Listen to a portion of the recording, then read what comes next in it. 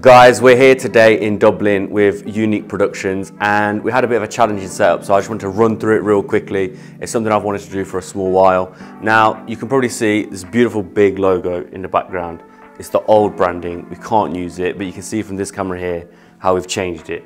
And we've had to use the TV in shot, and what we've done here is used their emblem, put a nice gradient on it, just to put in the background. Obviously this bit wasn't in the filming that you can see there. But we've only got two lights because we travelled from Birmingham, well, England, over to Dublin. And so we've used a really nice practical light here. There's a light up here.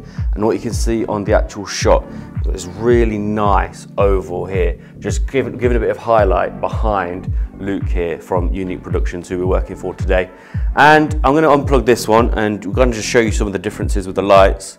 So you see we've lost that really nice halo now and put it back on, and it's just beautiful. Makes him look great. And nip over to this side, do the same thing here.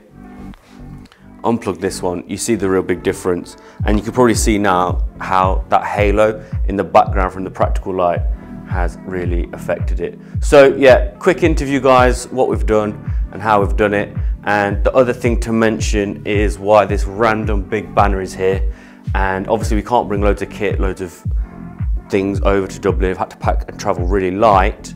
So what we're doing here is the reflection from the TV. The back of this pop-up banner is just lovely grey. Gets rid of that reflection because you wouldn't believe the busy wall that is on that side. Anyway, there you go. Thank you very much. See you soon.